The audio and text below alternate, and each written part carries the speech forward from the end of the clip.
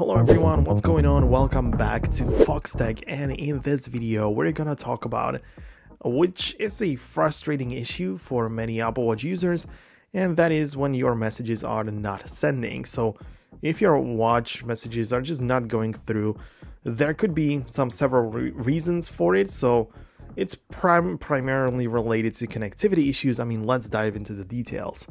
First, it's important to understand the type of the Apple Watch you have and how it's connected. If you have a cellular Apple Watch, then it should be able to send messages on its own, provided it has a cellular connection.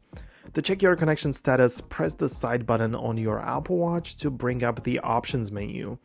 At the top, you can see your Apple Watch is connected to your iPhone, or if it has its own internet access, the Wi-Fi may be enabled. So it really is specific for you, right? So just figure out what's going on if you're connected to iPhone, if you're using your watch's SIM card, whatever it is, to make sure that the internet connection or just a cellular connection is set up properly.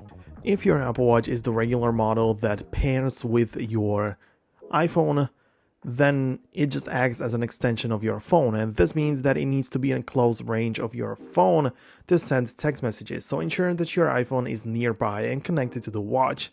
If the connection is lost, your iPhone and watch won't be together and the watch won't be able to send messages. Another common issue is the presence of bugs and glitches within iMessages. Sometimes you might try to send a message from your Apple Watch and it shows that the message wasn't delivered. It happened to me a couple of times. However, then I checked the conversation on another device and I just found out that the message was indeed delivered. And these glitches can be frustrating, but they do occur occasionally. So to minimize these issues, it's crucial to keep your watch updated, as I said. So running the old software can lead to compatibility problems and synchronization issues. And that's the stuff that you need to know about it. So thank you very much for watching.